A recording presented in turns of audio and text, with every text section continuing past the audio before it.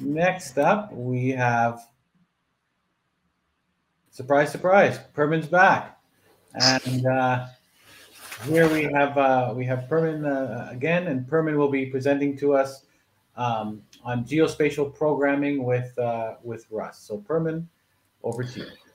Yeah, now something completely different about programming with Rust. First, a few words about me. In this case, my programming language history. I started with BASIC, and this was too slow, so I learned 8-bit assembler. Then came Turbo Pascal, later University Mozilla, and also University C and C++.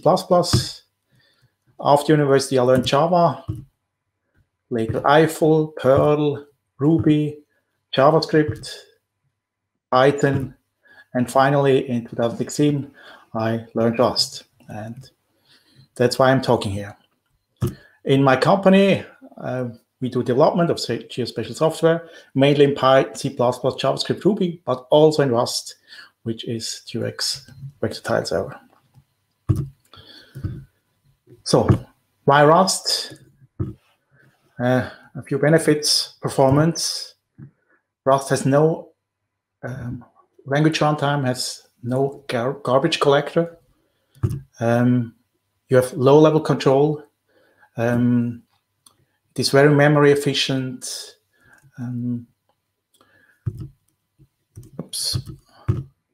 It is reliable. A rich type system, and the compiler helps you to verify that your code follows these types. And it has an ownership model which guarantees memory safety and thread safety. That's one of the major specialities of Rust. It doesn't have memory allocation and deallocation manually, but it has an ownership model which detects when there is no ownership anymore of a variable, then it can free the memory of it. Productivity, a third advantage. It has great documentation, great tooling. I will tell you more about that. And it has a very friendly compiler, which finds a lot of errors, but also helps you to fix these errors. The history of Rust, it was originally developed at Mozilla Research as a private project, but later was adopted for writing experimental browser engine, Servo. It got to version 1.0 in 2015, and earlier this year, the Rust Foundation was founded by AWS, Huawei, Google, Microsoft, and Mozilla as founding companies. Now, a quick tour through the Rust language. Hello world looks pretty familiar. The curly braces remind of C, C++, and that's all you need for Hello World. Then some basic things, variables. Here you see on the first line the let statement, and you see that there is no type behind the X. So it infers, it sees the 5. The compiler says, okay, that's an integer, so X is of type integer. The second thing you see is the error on line 3. You can't assign another value to X because it's immutable by default. To fix that, if you want to have it mutable, you write let mute, and then you can assign other values as well. The basic data types are these scalar types, integers, floating point numbers, which have explicit bit lengths. So not like in C, where a long or an int can have different lengths. That's U size, I size, which are CPU dependent or system dependent. If you have a 32-bit system, then U size is 32-bit long. So this is used for integer indices, things like that. There are more types: Boolean type, tuples, characters, arrays. So these are the basic compound types. Next, functions. This is a function area with 2 parameters of type U32, so unsigned integer, and the return type also U32. And maybe one special thing you notice is that there is no return statement, because this is optional. So this is returning integer with and height. And the function call in the main function is as you would expect it. The most important control flow expressions, if expression, looks familiar. Less braces than other languages, but still curly braces. Oops, that's no, I got the wrong. Here, while expressions. So you have while and then a condition. That's pretty familiar. For loops. Here in this case, it iterates over a value range, but this can also be another iterator. Can be a vector iteration over a vector or something like that, or in a string characters. That's all the same for loop you can use there. Then if you have more complex type, you want to have compound types, then there is this struct. Here in this case, a rectangle with 2 fields of type U32. And to create an instance of this type, you write this rectangle with curly braces and then assign the values to it.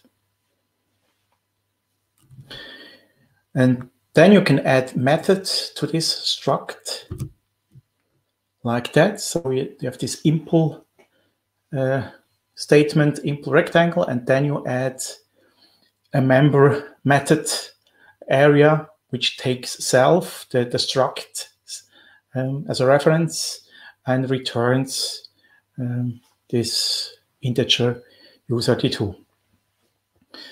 To call this method, you need an instance. This was this rect we had on the other slides, and call the function. Next data type is enumeration, enum.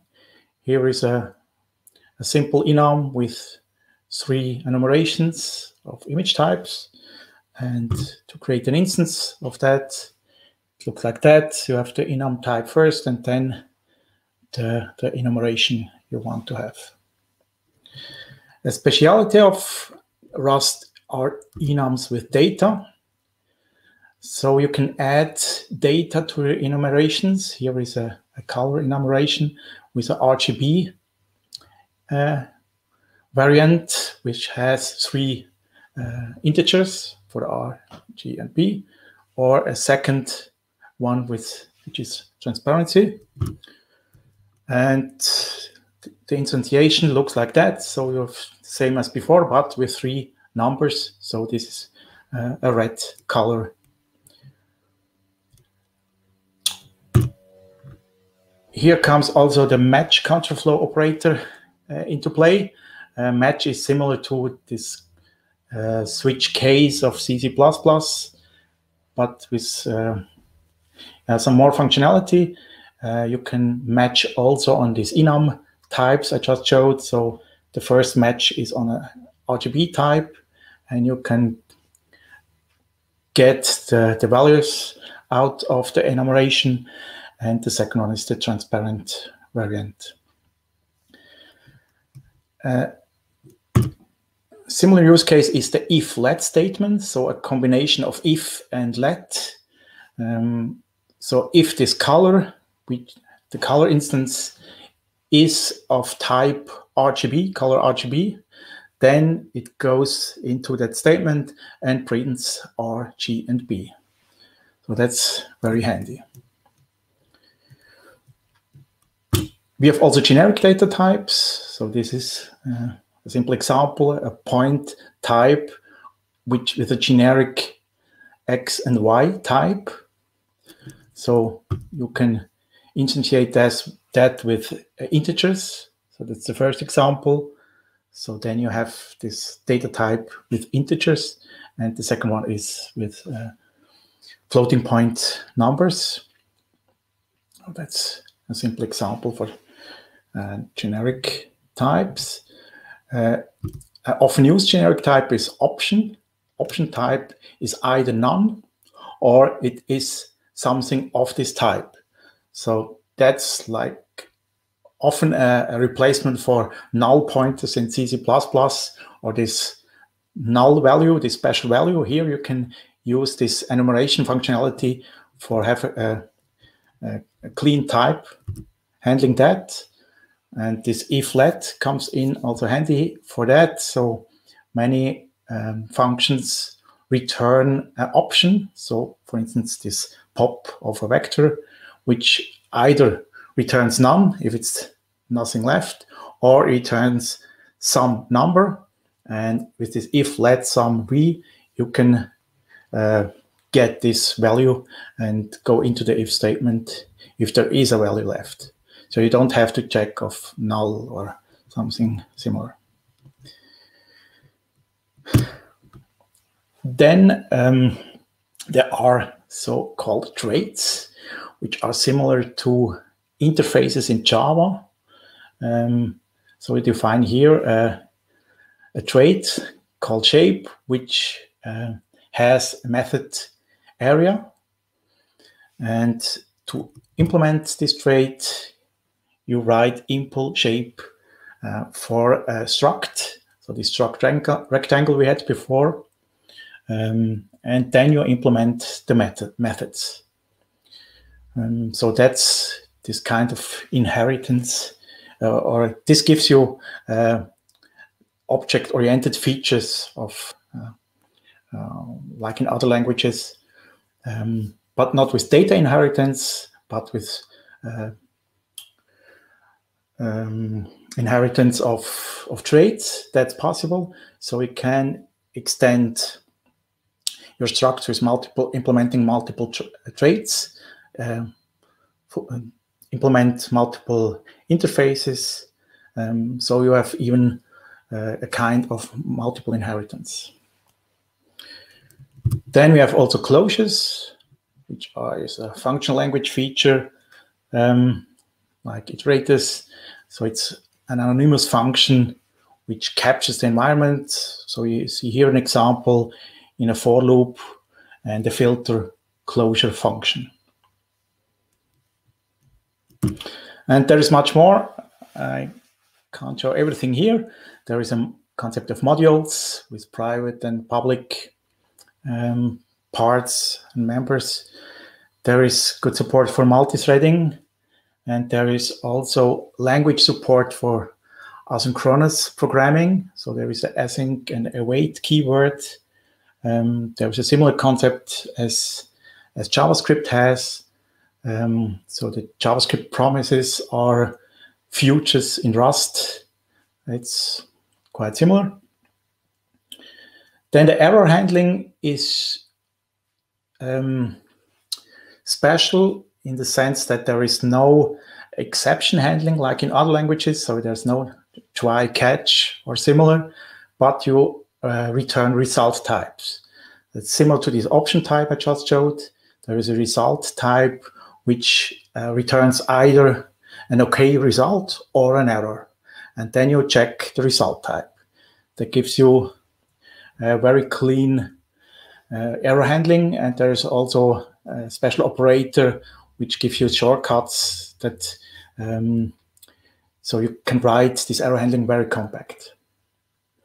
Then there is an unsafe keyword which disables the borrow checker.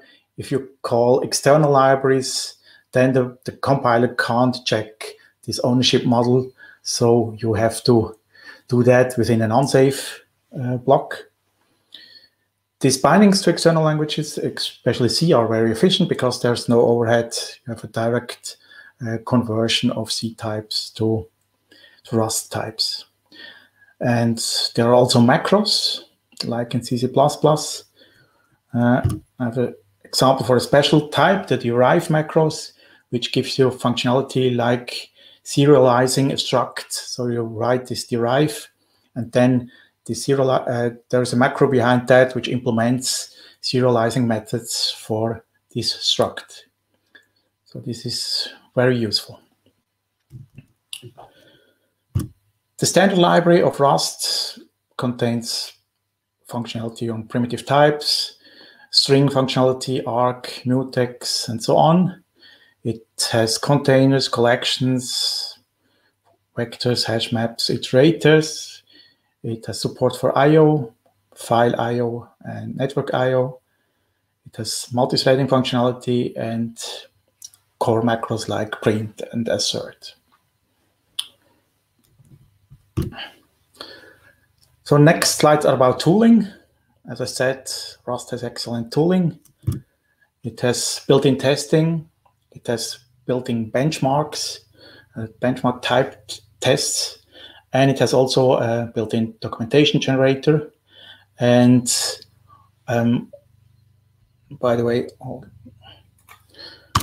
these are, you can follow the links on the slides. All documentation is collected on a central page, doc.rs, so you can look up almost every library there with high quality documentation. And the next big thing is Cargo, which is the name of the package manager of Rust. It manages all dependencies. It does also format code. It compiles your code. It runs the application. It runs tests. It creates the documentation, and it also creates packages for publishing. And you can even add your own commands. So it's extensible. And similar to the documentation, there is a crates.io collecting third-party libraries. There's where you publish your libraries, and they're very easy to find, and you have all links, everything in one place, and there is a huge collection of crates. I promised also to talk about Geospatial Rust, so the state of Geospatial in Rust. And there are quite a few libraries around. So one thing is the Rust Geo library, which has point, line strings, and also polygons and algorithms for it. There is Spade, which has also spatial data structures. And there's also a port of GeographicLib with geodesic calculations. And if you need more, then you always have C bindings or bindings to C libraries like Geos and ProEdge. But then you usually have a runtime library dependency on Geos, or some libraries you can compile statically or link statically like ProEdge, so you don't have runtime dependency. For geospatial formats, there is a rather young project, GeoZero, which is a new approach for reading and writing data without intermediate representation. So it should be very performant for conversions. But there are also libraries for special formats, or like JSON, GeoJSON, TIFF, or two libraries. And there is good support for flat GeoBuff, this vector format. And there is also a library for LiDAR data. And if you need more, oops, sorry.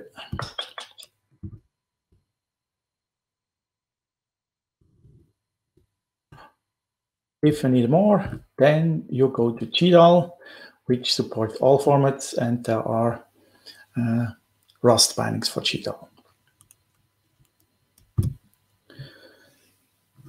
Some more crates, PBF reader for OSM data, RStar, a good RStar library, and some more topics which are covered: raster image processing, routing, 3D meshes, TINs have libraries. There are geocoding libraries, and there's also a map rendering library. And there are applications written in Rust That's two vector tile servers, T-Rex and Martin. And other applications are white box tools, which is maybe a little bit similar to Grass, a toolbox mainly for raster algorithms, but also vector algorithms. And AB Street, which is also presented on this conference, is a traffic simulation game, written in Rust, compiled natively or also for the web. The full list is here on this awesome GeoRust collection available. And there is an active community, mainly around the GitHub organization GeoRust. And people meet in a Discord chat and help others when they have questions about geospatial functionality. So, how can you learn Rust? Where to start? On the homepage, there is a special Learn page with an online book and also other tutorials. But maybe you want to buy a paper book. So my recommendation is Programming Rust. And yeah, my recommendation is to learn Rust. It's really worth it. Thank you. Excellent. Thank you, Pirmin. That was a good overview of Rust. I've never seen, in my case, I've never seen any work in Rust or in relation to Geo. So this is really interesting to see. We have some questions, so I'll walk through them. First question: are there many mature Geo libraries available for Rust? And I know you showed some of them, but can you talk a little bit to the maturity of some of them? I would say they are not. The maturity is not the same as on C++. It's really still in the beginnings. It's also most of the people working with Rust are from universities, so it's maybe a different view. So it's not. So it's really good algorithms, but maybe not the same maturity as for end users as you would expect. But I think the code quality is generally quite high. So yeah, still not the same level as these established languages. Mm-hmm. Mm-hmm. Next question. What is the main advantage of migrating from C or C++ or Python to Rust? I think projects migrating are often doing it because of security reasons, because the most security problems you have are memory problems. If you make any mistakes in your program regarding memory handling, you have automatically security problems. So that's really a major argument for switching to Rust.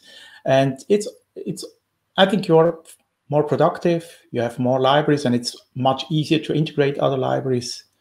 So I think that it's going step by step, but it's establishing quite broadly. And really many companies, mostly big companies right now, so AWS and so on, they have their Rust groups, but I think also small companies, maybe also in the IoT field, so low-level applications, real-time, and so on, where memory management is a topic. Next question.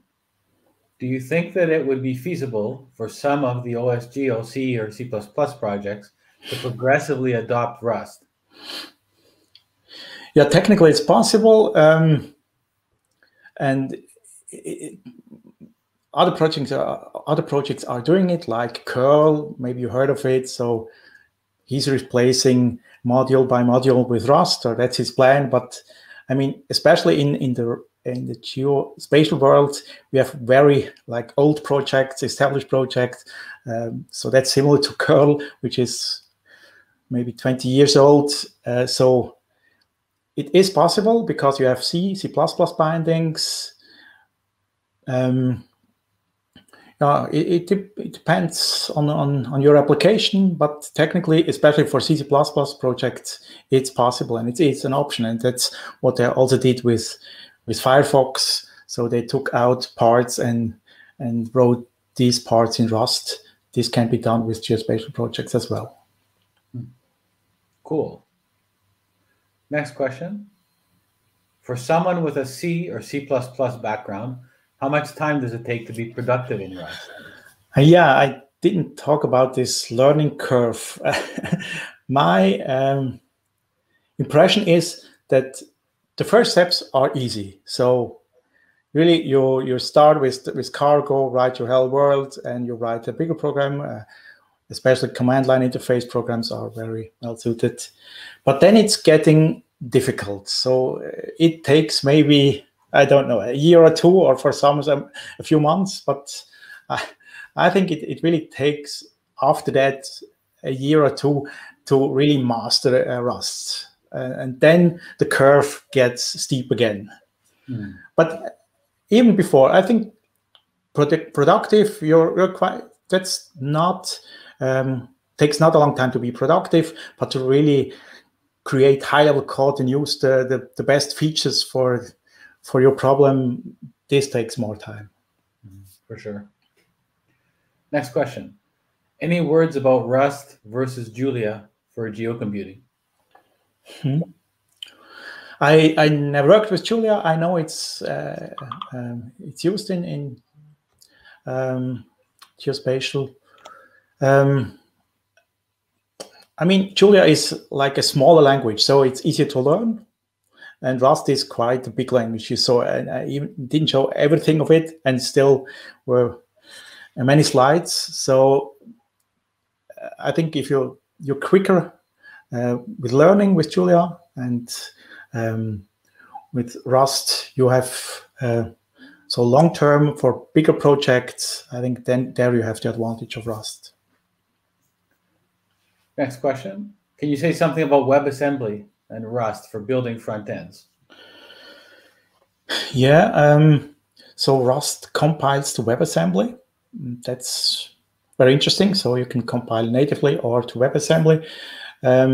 For a front end, usually you still need classical web applications. So you still need HTML and possibly JavaScript.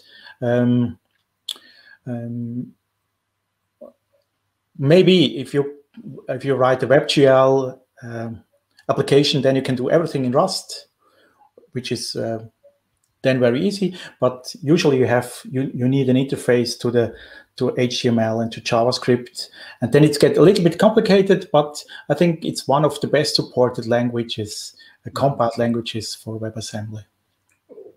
What if we wanted to build like a web API? I mean, is there a concept of that in Rust, like with a web framework for routes and everything?